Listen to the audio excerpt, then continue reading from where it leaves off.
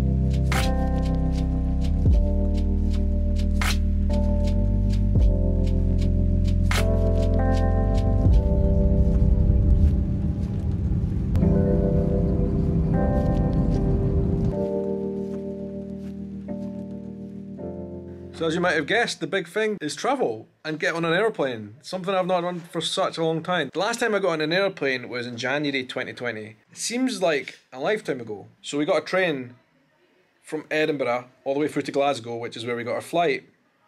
And we got the flight from there down to Faro in Portugal. Spoiler alert, that's where we are, we're in Portugal. We've come on a summer vacation, summer holiday, and I'm so excited about it. I didn't really film much on the plane, but I can tell you what, I was like electric with excitement. Having not travelled on a plane for so long, and it's just so good to be here. We're going to be here in Portugal for a few days. We're staying in a kind of like B&B type situation place, which is quite nice, it's not bad. And we've arrived now at like 4 PM, and to be honest, we're just going to go straight to the beach.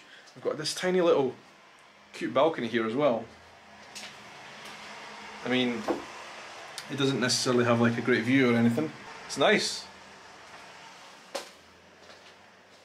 And you know, after a year and a half, and it's not just really about travelling I'm talking about, I'm just generally talking about having time off as a holiday from work. I've not really had that for a year and a half. I've not had a proper holiday in that whole time. I've just been working a lot. And so that's what I'm most looking forward to. I reached the point of burnout over the last month. I always like taking you guys with me on my trips, wherever it is, you know, whether I'm travelling to Portugal, wherever else in the world, or, you know, even if I'm at home. And I feel so privileged and lucky that we have got this opportunity to do this. Because I know in some places in the world you can't actually travel at the moment. But we have been through that here in the UK as well. We had a lot of time periods where we could not travel anywhere. So now that we can finally do so, it feels good. It feels really good. Going for our first walks in and around the town, into the town of Lagos. Gonna get something to eat for lunch. There's gonna be a lot of eating involved in this trip because Portugal just makes such amazing food. So we're pretty much at home here. Love it. I'd like to take a moment to thank the sponsor of today's video, PaySend. Have you ever been frustrated while trying to use your money abroad? The process is often complex and expensive. Introducing PaySend, a money transfer solution which is fast, affordable, and easy to use. PaySend is an app-based service and can be downloaded on the link provided in the description below this video, which provides you with a multi-currency money transfer solution and global account in the palm of your hand. PaySend has fixed fees, which are shown to users before making any transactions. All transfers have bank-level security, and PaySend also has a global coverage to over 90 countries, with new ones being added all the time. Transactions are processed instantly and are hassle-free, and they're already trusted by over 3 million customers. So if you're thinking about starting up your travels again and will be using your money overseas, you can take advantage of my special discount offer of fee-free transfers and special exchange rates. Simply click on the link in my video description below to get started. One of the must-try food experiences in Portugal is their padarias, or bakeries. Having experienced many different padarias, they all sell similar baked goods. All of them sell sweets and the common theme is they all use copious amounts of eggs in their products. The outcome is delicious, and I urge you to try a padaria when you go to Portugal.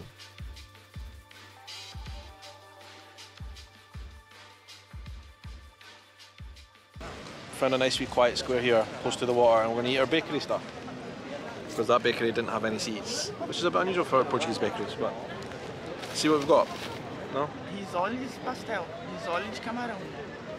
Pastel of prawns. Get them in Brazil quite a lot, so it's not like any surprise to me, but it's always good to try the different places. It's nice.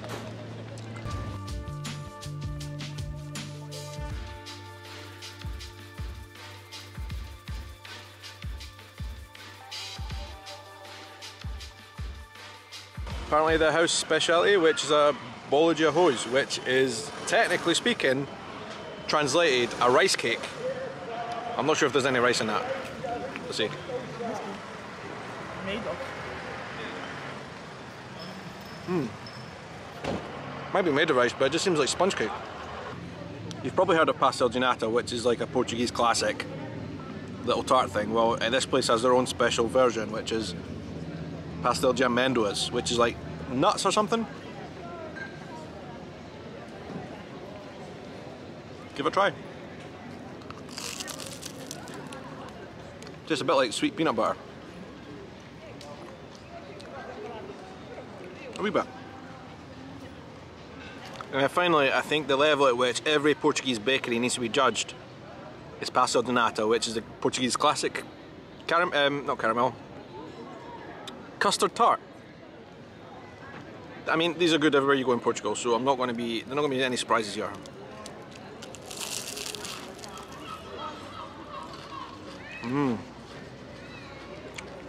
Nice layer of custard in the middle. Very sweet. Delicious.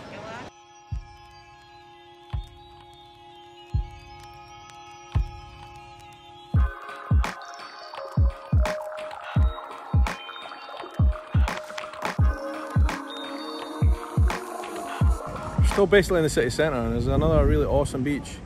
This town, Lagos, and actually everywhere in Algarve has so many amazing beaches like this one. That's what it's famous for. And we're kind of just scoping them out at the moment, so we're walking to as many different beaches as we can and seeing if we find a favourite, and then we'll come back to it later. That's the plan. On this occasion, it seems like travelling for the very first time has taken its toll, so we decide to take the day easy by observing the beach and drinking some cocktails and having a rest.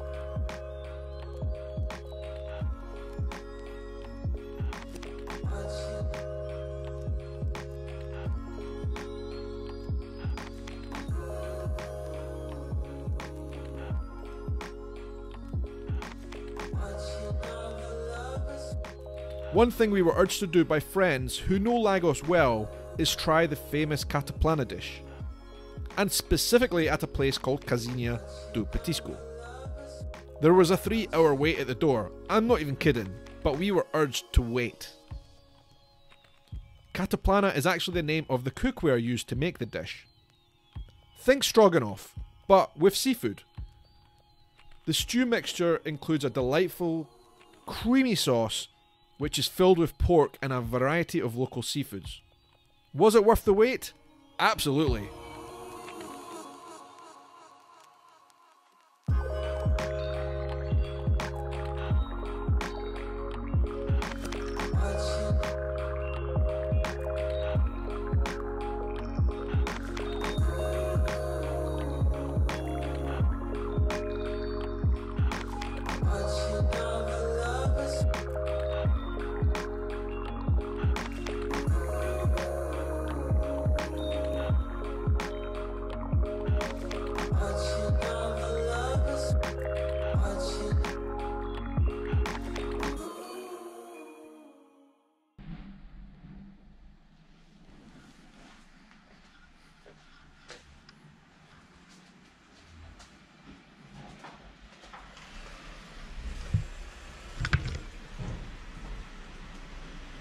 Good morning from Portugal. It is another absolutely stunningly, sensationally sunny and hot day here in Algarve, and we are of course taking the first opportunity to head to the beach because we're only about a 10-minute walk here from one of the beaches, or a beach that was named as the best beach in the world in some kind of travel guide at some point over the last few years, which is quite impressive.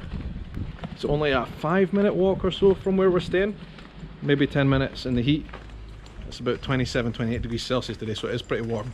But this beach we're going to is called Donna Ana, and like I said, apparently it was named the best beach in the world at some point, so let's go and check it out. Algarve is known, and the reason most people come here is actually for the beaches, of course, because they have got so many good ones. Anyway, let's go and see how it is.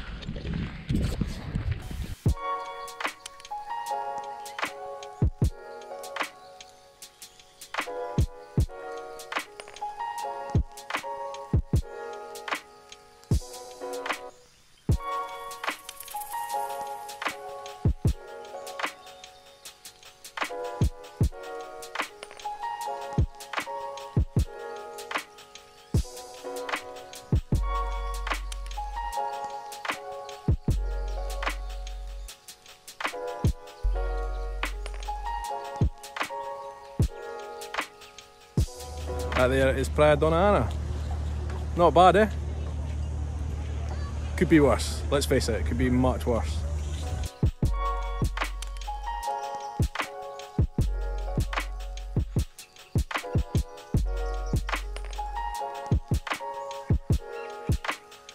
The Algarve is famous for its beaches, and in truth, it's difficult to choose a favourite.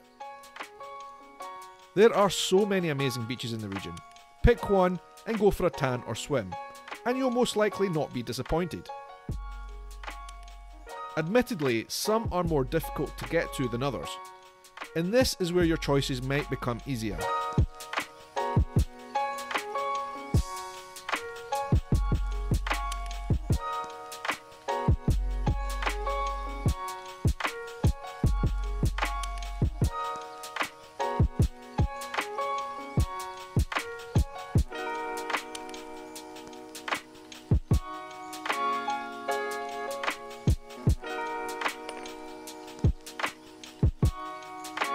To finish our trip, we met up with some friends and had some local seafood overlooking the ocean. One interesting thing to note, even in the summer it gets pretty chilly at night, so take some warm clothes. That's more of a mental note for myself for next time.